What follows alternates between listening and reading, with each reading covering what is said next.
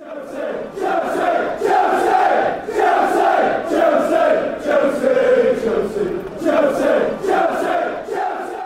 what's going on, guys? Welcome to Chelsea Chat. It's a new show I do here on Crassus Entertainment. Martin is here again. I get most views when my brother is in the video. So yeah, I make sure we get him as many videos as possible, get those views up. Welcome to Chelsea Chat. If you're a Chelsea fan and you're new here, please do consider subscribing. We don't do this a lot, really, the Chelsea Chat videos. It's very difficult to get things moving. We've got a lot of other stuff going on as well. Tuchel, he's got one of the best starts of the Premier League for a Premier League manager because it takes like 14 games or something like that, 13 games, something like that. And it's like, compare us to what we had with Lampard and compare us to now, two different teams, isn't it? Two completely different teams. Personally, I don't think it's fair to compare Lampard to Tuchel. Tuchel is an experienced winner. He's an experienced manager. He's been in the game a lot longer. Lampard, it was his second job. Yeah, true. You've got to give a little bit of leeway for that. Not to mention, we did do okay under Lampard. We did, yeah, but we weren't reaching our full potential. No, of course not. But for certain areas, we were doing okay under Lampard, so I don't think it's quite fair to compare the two. But just look at the two teams we've had. I understand that, but like, I'm just saying, I don't think it's appropriate. Guys, Chelsea are in an FA Cup final again. We are in the Champions League final. Get in. And you know, about what, 8 years, 9 years? And you know what? I don't fear any team. No, I mean we outright outplayed Real Madrid in both. Real Madrid got in both legs. We outplayed them. We did, especially in the second leg. You know, second half of the second leg. Yeah, scoring both goals. You know, those two goals. I mean, Werner's goal, very lucky. You know, the right time, right place. I was still worried he'd miss it. Exactly, yeah. Bless him. We're gonna go the FA Cup final coming up against Leicester soon. This weekend, isn't it? Is it? Yeah, it's Saturday. Well, as of recording, we've got Arsenal tonight. This video won't be out in time for that, but I reckon we'll be Arsenal. Yeah. So that was a fucking lie. But Leicester, Martin, score prediction for Leicester. I think 2-1 to us. 2-1. Yeah, because I mean, Leicester are the only team that I'm a bit worried about because they're very good. They're a very, very good side. They and are. Obviously, every time we faced them, we've been a bit shaky. We've had a bit of a. I've got no fear. We've had a bit of a moment against them, so I think 2-1. I'm so confident that we're going to beat them 2-0. I'm so confident of that. You've got that confident? We don't concede goals at the moment. We don't. That's very true. Apart from West Brom, which was a fluke by the looks of it, we don't concede goals. That's really. Very true. But no, I just think because Leicester's been the season for us has been a bit of a shaky sort of. Mate, a lot of clubs for that have been a shaky. Yeah, so I think 2-1 is more of a fair. So we're both going with the Chelsea win. That's the important thing. Who do you reckon will score first? I'd like to see Havertz score a goal. Havertz. Yeah, Havertz. I think Havertz. Ziyech as well. Ziyech did score that goal he got against City. Great goal. Bang, straight in there. He's been. If he can keep himself healthy for next season, he was going to be a massive player in our side. Maybe even contention of Mountain team. He's good. Well, they play two different roles, but he's definitely be a huge. I think everyone's going to be a huge player. I think Werner's going to start firing because he's looking a bit better now. Havertz is looking massively better. Werner's got more confidence now. Havertz is looking amazing. So he's going to be on fire next season, I reckon. Mount's going to continue his climb up. Definitely. And like when I think they've given manager of the season to Pep Guardiola, or at least they're tipping him. I can understand that because he has had a brilliant season. I don't believe. I think David Moyes should get it. What he's done with I like the work Ole Gunnar Solskjaer has done as well. No.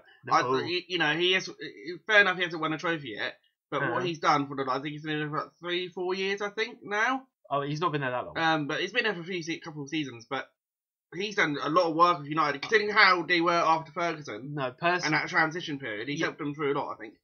Right, guys, we'll go on to the Champions League final now. We've got City coming up. There is a bit of thing about where it's going to be played. The last news I heard is that it's definitely going to be in Portugal. But I mean, that's so long as not great. I mean, obviously with how the world is at the moment with coronavirus, you know, it's different. It's different. I don't care. It's different in different countries. I won't be able to go regardless, so I'm not. Yeah, personally, I would love to be in Wembley because it is two English teams. Yes, I would have thought so too. And if they can work that out, it'd be great. It's looking unlikely. It's looking very unlikely. So Champions League final against City, much more difficult. Like no offense to Leicester, but it's a much harder game in my opinion. See, I think that's going to be an easier game because the way we played against them for the last 3 games, it's irrelevant. I'm not scared of them. In a Champions League final, in any cup final, that goes out the window. It's irrelevant. True. So what's your score prediction for City? I think 2-0 for that one. You reckon we'll beat them 2-0? Yeah, I reckon. You reckon we can keep I reckon they'll choke and we'll win it 2-0. See, I don't think so. I don't know because Pep Guardiola's got a great record when it comes to Champions League finals. I reckon it'd be high scoring. I'm going with a 3-2 victory to us. Fair enough. I reckon they'll put a couple of past us. One player I don't ever want to see against Chelsea again was fucking Raheem Sterling. Oh, he was rubbish. He's not rubbish. Oh, no, he's a cheat. He's a cheat.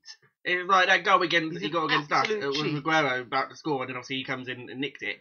No, to be fair, Aguero should have hit that first. Yeah, Aguero should have done better. Well, I think Aguero would have lost that if he didn't. Aguero should have done better. So Sterling's goal was fine, but he's just an from what I saw in that game, he's an absolute dick. And so that penalty incident at the end wasn't a penalty. It wasn't a penalty, and yet he's on Sky Sports later on going, "Oh, it's a penalty, it's a penalty." I'm like, no, it's not. Zuma didn't do nothing.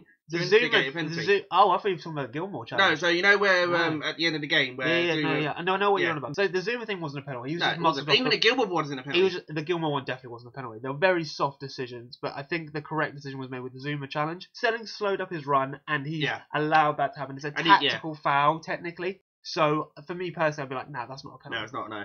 But I'd say even with the Gilmore one, you know, I remember watching with my dad. And he's a Liverpool fan. And even he said that's not a penalty. It's a soft. He looked at it and he was like, "No." So soft. It's so soft. And all the pundits, all they spoke about was the penalty decisions. Yeah, I know. It's like, and it's not about the goals, not about how we played. Sterling went in with a studded tackle on Werner and didn't even get a yellow card for it. Yeah, I know. That should have been a straight red. Why is no one talking about that? We're biased. Okay, so Champions League final, we both got pipped Chelsea to win, of course, and we want them to play well, and we are looking forward to that game. Next season, let's talk a little bit about that. Where do you think, if we are still playing the way we're playing, maybe bring in a couple of new lads, where do you think we're going to finish?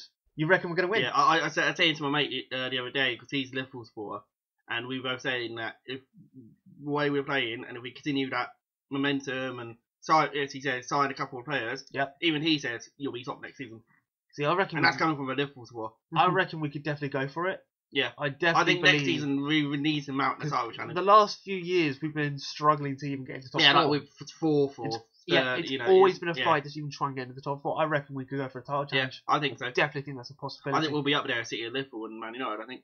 Well, Liverpool have fallen away a bit, but definitely, I think we'll definitely be up there towards the end of the season. I really hope Chelsea do win the Premier League again. And I've heard they're going to give Tuchel a new contract as well. Tuchel has earned a new contract from what I've been reading. He's going to get a 2-year extension on the 1 year. Which I think he deserves it. Of course he does. Yeah. Of course he does. Definitely deserves that. It's not really up for discussion.